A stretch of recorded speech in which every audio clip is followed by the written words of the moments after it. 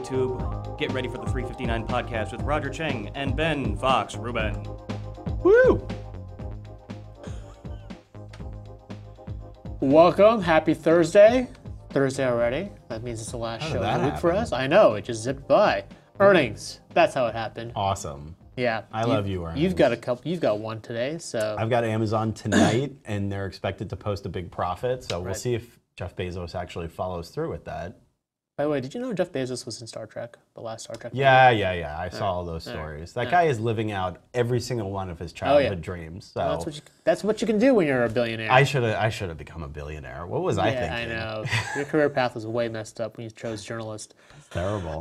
So welcome to the 359. Sorry for that little ramble. We're just about to start our taping. We're going to be talking about a couple of stories. We're talking about Oculus and sort of the next evolution of VR entertainment and how VR storytelling. VR storytelling and how us, the audience, will potentially play a part in it. And then we'll be talking about Facebook's earnings, Grand Slam, thanks to mobile. And Huge surprise. Yeah. Not really. Well, and then lastly, Apple selling its billionth phone. And we've got some fun stats for the podcast. I know that's what you all come for, stats. 3 days running of Apple stuff on the podcast. Yeah, I know. We'll try to do better next week. We have to redirect to Pokemon Go or something. I feel like our audience is craving Pokemon Go stuff, which, by the way, I evolved a, what's the one with two heads yesterday and turned him into... Dodio to Dodrio. Yeah. It's crazy. Super proud of myself. I only know that because I did the same thing like a few days ago. So, there are a lot of them out here. Right, them and Zubat. So Pidgeys, lots of Pidgeys. I got a Pokemon Go reference into the podcast. There you go. Very happy about that. All right, as always, if you have any questions about the topics of the day, leave them in the comment section. Our producer Brian will pick out the best questions, and we will try to answer them to the best of our ability after the podcast. After the formal taping of the podcast. So, right. Brian, why don't we get started? Ready to take away when you are. All right. Start the clock in 3, 2. Welcome to the 359, where we talk about the top tech news of the day and all the other crap we want to throw in. I'm Roger Cheng. I'm Ben Fox Rubin. So our own Joan Salzman chatted with the co-founder of Oculus Story Studio, who hinted that the next chapter in VR entertainment content could be putting us in the story. Mm-hmm. You read the story. You read the piece, right? Did I? Yes. Of course I read it. Yes. It's Joan's piece. I hope you read it. I read it in VR. All right. What do you think, though? Is that what's going to get us to finally embrace virtual reality in a real way? Maybe.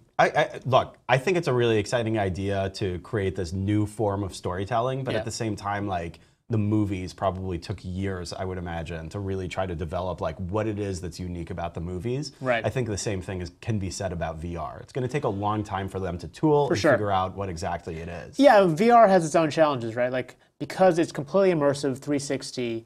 The director really has to tell the viewer where to look, what's sort of the relevant point of reference, right? So the action would be happening in one direction, you could be staring at a completely different direction. Well, that's a very good point. Right. I actually tried like a small VR story in Google Cardboard, and I kind of felt like I was just constantly craning my head to try to figure out where that point of reference was, because that was like they were trying to embrace what it is to have VR, where it's like 360, but I just kind of felt a little annoyed. Look, maybe the idea of putting you in the content, having you direct the traffic, so to speak, a little bit, will definitely kind of help with that. Yeah. We'll see. Definitely. All right, next up, Facebook had another strong quarter, no surprise there. And again, it's all about mobile. Yep.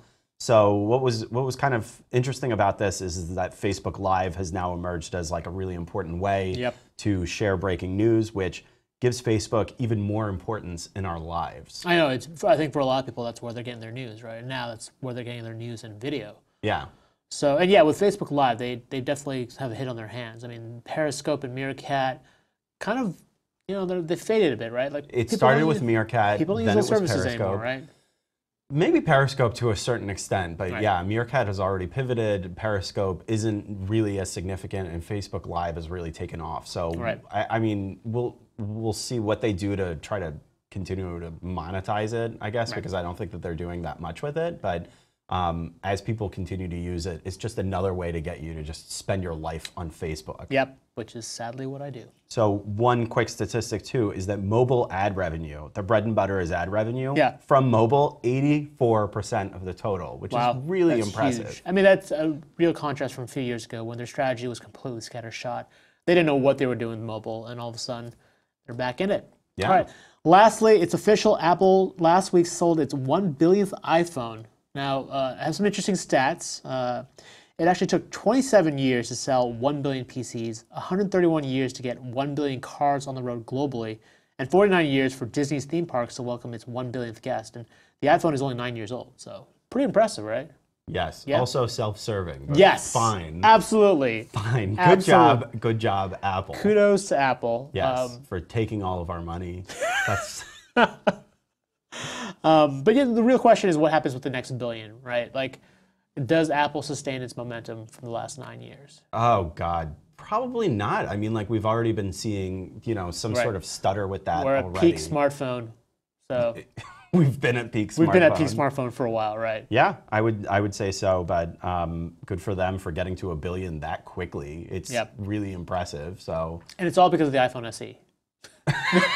No, that's not true. That would probably be not true. the last reason they got to 1 billion. All right, want to know more about these stories? Check us out on CNET. I'm Roger Cheng. I'm Ben Fox Rubin. Thanks for listening. And that's a cut on the recording. My God, we actually made time. Right at 4 minutes. Amazing. Right? We are getting good at this. We only had to do almost 100 episodes. We're at 86, right? Jeez, it took 86 tries. 86. Yeah, that's. I would have never expected that. Yeah. All right. Well, look, we've. By the way, the other stat they gave out. I guess I mentioned the Coca-Cola one? The Coca-Cola stat was actually kind of cool. 58 years to manufacture 1 billion gallons of Coca-Cola syrup. Yes. 1 billion corroded Look, teeth. these are definitely self-serving numbers, but it's definitely impressive. I mean, we're talking about the billion PCs. 27 years to sell 1 billion PCs. PCs built by everybody. Built by everybody. Whereas these are 1 billion just iPhones. Right. If it was just smartphones, that's one thing, but this is just, it's one brand, one company. Yeah. It's pretty impressive. I would say so. Yeah. Do we have any questions? Brian, do we have any questions? Are we taking questions? We haven't gotten anything yet. Then it's Thursday in July. I know, so. it's everyone's on vacation. No, I guess we're not taking questions. I mean, if there are any questions that pop up, definitely jump in. But well, I'm kind of interested. Would you guys participate in a VR movie personally? Yeah. I mean, I think the idea of the pitch that's always been given to me is imagine yourself in an episode of Game of Thrones where you're like in the middle of the battle. I'm like, yes, sign me up for that completely. The story sort of takes it almost to the next level where you may not be like the main character, but you're a side character who can actually affect or interact with the scene around you. I mean, it's not going to be Game of Thrones per se. It'll probably be some sort of computer-generated thing, but that idea has a lot of potential for me. Like I find that really fascinating. Yes, definitely as an ideal. However, going back to what I said during the podcast, I think it's going to take a really long time for them to get there. Oh yeah. To really try to tool around and figure out like what actually makes sense to have a character influencing a storyline. What are you actually supposed to look at? What's the pacing? Different things like that. Yeah. My guess is it could be really interesting. My guess is a lot of these experiences are going to be relatively short too, like 15, 20 minutes. Like I don't imagine you sitting there or standing there with your VR goggles for an hour and a half, 2 hours. That just seems like a really excessive amount of time to be in a VR system. Like I don't know how long you spent using like the Vive or the Oculus Rift. It's not that comfortable after a while. Like you start to feel the weight on your head. It's a heavy headset. Right? Yeah, definitely. It would also be interesting to see what level of interaction you might have with like other people. Let's say you're all watching like a movie together or like whatever you would describe. Yeah. What the social ramifications are for this, right? You're now veering into like there was a lot of this in Diamond Age, which is a book. I don't read. I'm illiterate. I'm sorry. Who was that? Stevenson? I'm gonna say Neil Stevenson. Okay. So and someone will correct you. It was this interactive like theater show where you were like part of the show, and it was like this cacophony of activity. And, that was kind of what was perceived, where there was this big social element, and there was no such thing as like a fourth wall. You were like part of the action. So wasn't there? That was the play in the West in Chelsea, right? Oh God, what was that? I forget the name of that. Right. Brian, I don't know if you can look it up, but it's that interactive play where it's like multi-floors. This was much more techie focused. Was it Hamlet? Yes, exactly. Was it Hamlet or was it? I Is that the one that's at the hotel? Yes. Man, I'm blanking right now. Yeah, I'm the same way. I can't remember. But it was one of the Shakespeare plays, but it was like played like different acts on different floors, and you can walk up and down, and you can reverse the sequence, and it was each act was, and it was totally interactive. Like you can like go up, part and, of it. You can walk around it. You can, I think you could talk to the actors. They don't respond back to you, but like they're still doing their whole play. But that's kind of like we should get Scott Stein to talk about this stuff because I feel like that's all he ever does when he has time off is go to weird interactive plays. And then tweet about them. Sleep no more. Speak no more? Sleep no more. Sleep no more. That's what I thought it might be. All right, yeah. Okay, so consider that, but you don't have to leave your house. Yeah. That would be the VR benefit, potentially. Well, that's promising. It is. I think it's very cool that Oculus is trying to do this. Yep. I just think that they're going to have a lot of like hits and misses on their hands until they actually figure out what exactly it is. Right. It's interesting that the co-founder of Oculus Story Studios, he's a former Pixar guy. Yeah. And that's that says a lot for the cred there.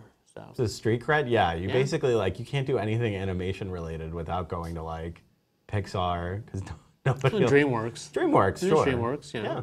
I would think so. Nuke has a question. Yeah. It's a bit off topic, but he wants to know if you would recommend waiting or going ahead to buy the current MacBook Pro. That's way off topic, but we can answer that question. I mean, we did. You guys are the experts. I would probably wait. Wait. When's the next MacBook Pro expected to come out?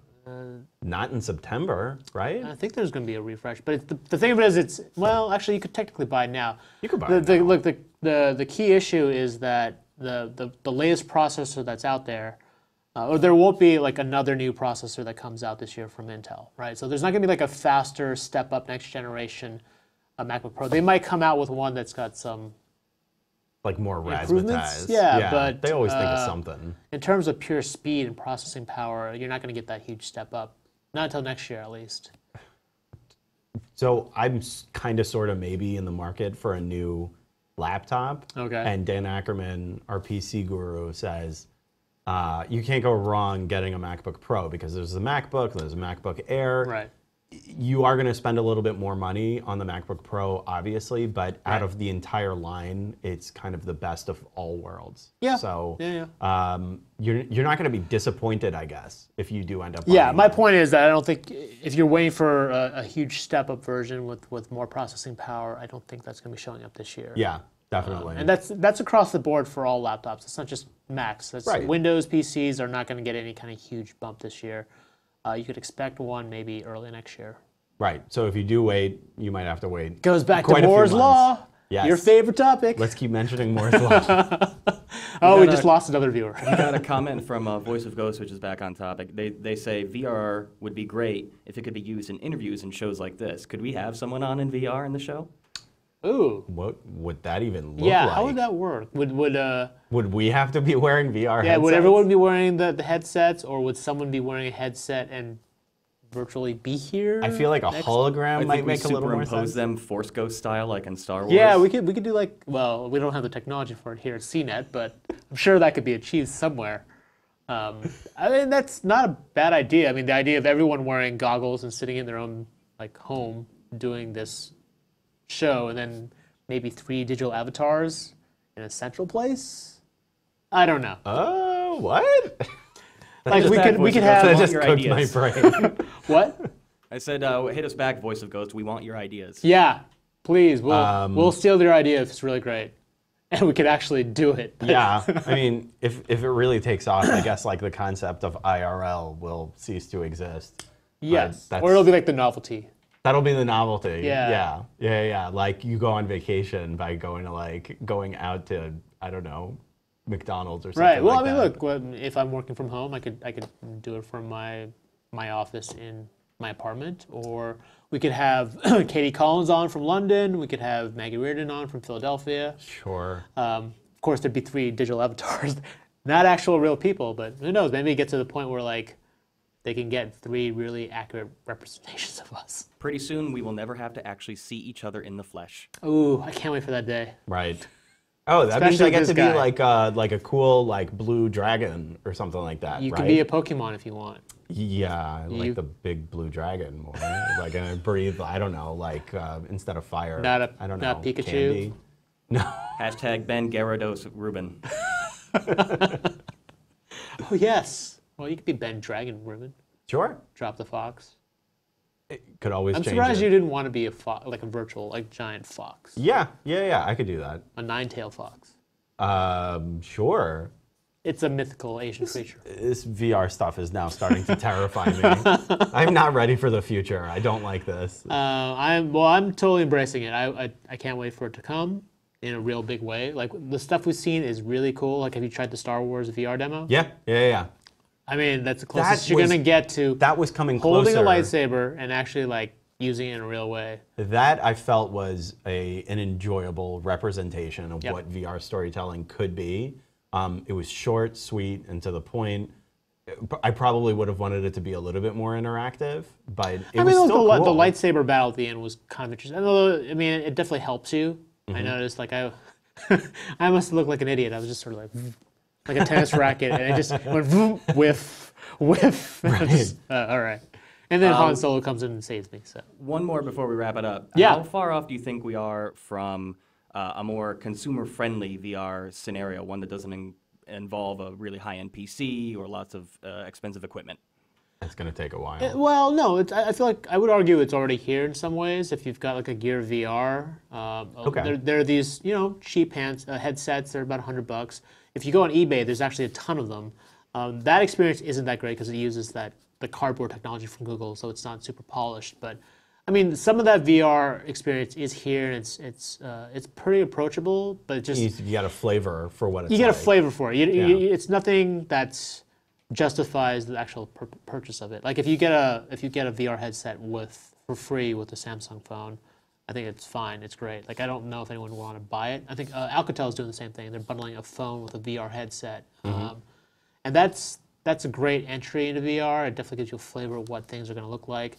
Part of the problem is the content isn't quite there yet, right? A lot of it is just sort of, it's cool and interesting for a few minutes, but you get kind of tired of it. So yeah, I personally think it is going to take a while for them to speed up the processors, shrink everything down, and make it much easier. That high-end experience that you'd get at Oculus or HTC Vive, that stuff is going to take a little while, and it's a step up. It's definitely more immersive. It does a better job of fooling you into thinking you're actually in a different world. But it's a ways away from regular people actually investing in this stuff. Yeah. So, all right, let's wrap things up for the week. Unless Brian, any last questions? No, I think that's about it for this week. All right, great. It's been a good week, busy week. Thank you very much. Yep. Yeah. Not thanks to you. I did an amazing job this week. All right, as always, if you liked anything you saw or heard here, check us out on CNET.com. Our podcast is also available on iTunes, Google Play, and various other services such as, putting you on the spot, SoundCloud, FeedBurner, and something. TuneIn. Nicely done. There you go. All right. See y'all next week. All right.